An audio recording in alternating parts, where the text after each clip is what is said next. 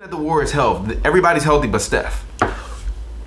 So finishing out the season, how do you feel that the Warriors should approach it? Do you think that they should be more cautious and try to rest people? Or do you think that in terms of them trying to continue to not only keep pace but get revved up for the playoffs when they play against a team like OKC? This is a game where I feel like if it was Pop coaching this team, he'd sit them down. He would sit them down and let them rest because they won't lose a 2 seed, so you don't really need it. And you also don't really need to give them any other tactical scouting point ammunition. You don't want to give them no ammunition. Like, what if Steph doesn't come back and this is the team? Like, you don't want to give them no confidence. Yeah. So if you're them, number one, do you play KD, Draymond, and Steph?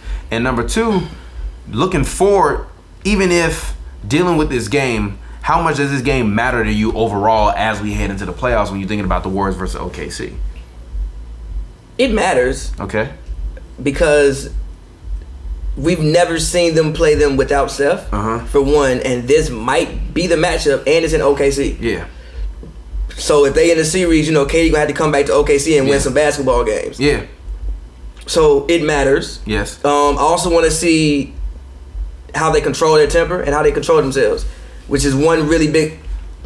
I feel like these refs are the problem, though. But I know we had an argument, but the refs are the problem. No, the refs are the problem. No, the refs are the problem. Go ahead. Which is one really big thing because every time the Warriors and the Thunder play, it's a highly emotional game, and that's just a regular season. Yeah. So I can't even imagine the emotion that's going to be going in the playoffs when it's really basically going to be KD versus Russ.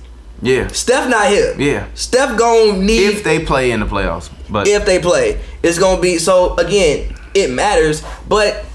With the Warriors, man, like, if they healthy, play them. If they not healthy, sit them down. If they feel anything or, like, maybe you don't play Clay in back-to-backs or something like that, like, cool. But if they healthy, let them play, man. Like, it's if they gonna get hurt, they gonna get hurt. Ain't nothing you can do about injuries.